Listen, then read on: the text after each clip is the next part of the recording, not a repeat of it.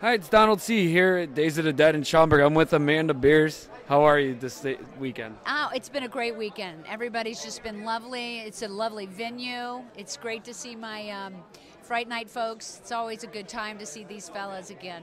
Yeah, it seems everyone's very excited about the whole Fright Night reunion thing around here. We get excited too. This just sort of started happening a couple of years back when we were all at the same event together. So it's always a good reunion for us. What was your favorite moment making that movie?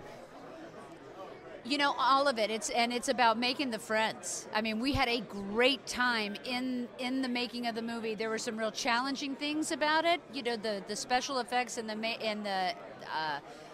makeup and so forth. We were the guinea pigs because everybody was trying to outdo each other at the time, but it wasn't a CGI thing.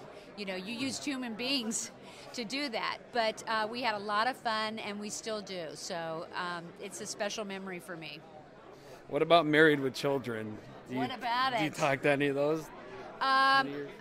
You know, every once in a while our paths will cross. I don't live in Los Angeles. I only go into work. I've been behind the camera there for over 20 years. I started directing on Married with Children, and that's where I've stayed. So every once in a while I get to see them. But they're pretty busy with their own shows, too. So. Any future projects you're a part of? I'm over at the Disney Channel now doing a lot of their shows because they shoot the multi-camera format, which is what I direct. And so I float around there and just try to stay busy. All right. Thank you, Amanda. My pleasure. Thank you. Nice to meet you.